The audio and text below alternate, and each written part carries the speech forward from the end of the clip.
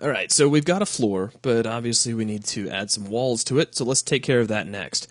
So I'm going to grab the cube builder again, we'll just right click on the cube button. And we need to punch in some values here for the size of our walls, and I know what you're thinking. You're thinking, well that's great, I can punch in any number I want and I can get nice precision values, but how do I know how big the walls need to be? I mean, maybe we don't remember exactly what the width of our floor was, or maybe we've closed UDK and opened it since then.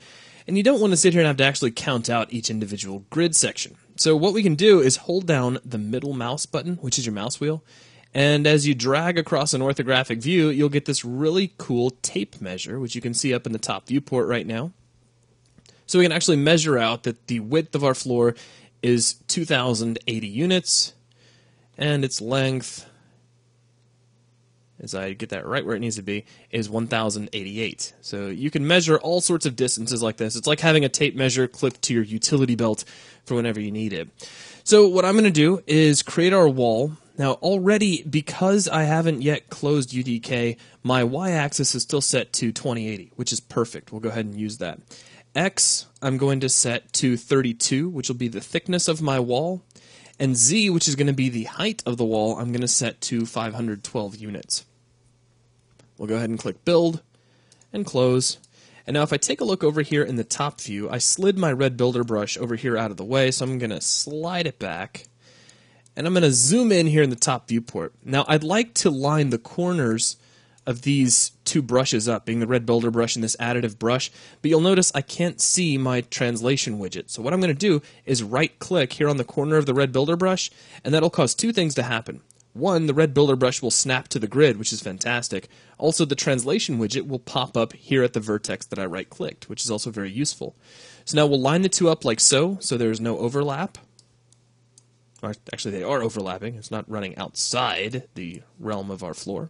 Now, we need to line things up in the side view as well. So if we take a look, I'm going to go ahead and just kind of increase the size of this view for just a moment. I just want to make sure that the bottom of the red builder brush is sitting right on top of the floor and that the two are aligned. And that's exactly what I'm looking for. So now I can go ahead and add this brush in. So I'm going to click on the CSG Add button located here in the toolbox on the left-hand side. And we get a second piece of geometry for a wall. Now with that done, go ahead and move your red builder brush out of the way. So I'm just going to slide that off in perspective. And what I want to do is focus right up here in the top view. Let me go ahead and make this a nice big viewport. I'm going to click the Maximize Viewport button here inside the top viewport's toolbar. And we can see one brush. So here's our brush that we just created for our wall.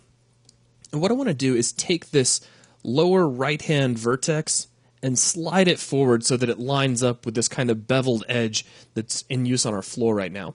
So with this wall brush selected, I'm going to switch back over to geometry mode, and then I'm going to click on this vertex here in the lower right corner, and using the translation widget, I'm just going to slide that out one grid space, and that takes care of the problem. I can immediately jump out of geometry mode, and we're done. However, if I demaximize the viewport now, by clicking on the Maximize Viewport button again, you'll see that we do need to update our geometry by rebuilding it. So go ahead and click on the Build Geometry button. Let me go ahead and close the error windows. And there we go. We've got a nice beveled wall that fits nicely onto the edge of our floor. And we need the same thing here on the bottom. Now we could do the same thing. We could just bring the red builder brush over, add a new piece of additive geometry, jump over to geometry mode and pull out the vertex. That'd be fine. We can totally do that. But as an alternative, we're going to do something a little more interesting. Let's hold down the Alt key, and I'm going to drag out a copy of this brush. And we're just going to pull it all the way down here to the opposite side of the room.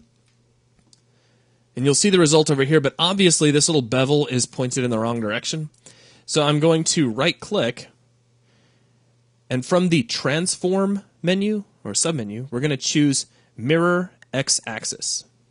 And if you take a close look at what just happened, that flipped the brush around the x-axis, so it made a mirror copy of it. And so now it's actually oriented exactly where it needs to be. And once again, all I did was right-click, go under Transform, and choose Mirror along X. And you can verify that it's the x-axis because our translation widget is color-coded, where red is for X, green is for Y, and blue is for Z, and it's the red axis that we're using as our primary axis of mirroring.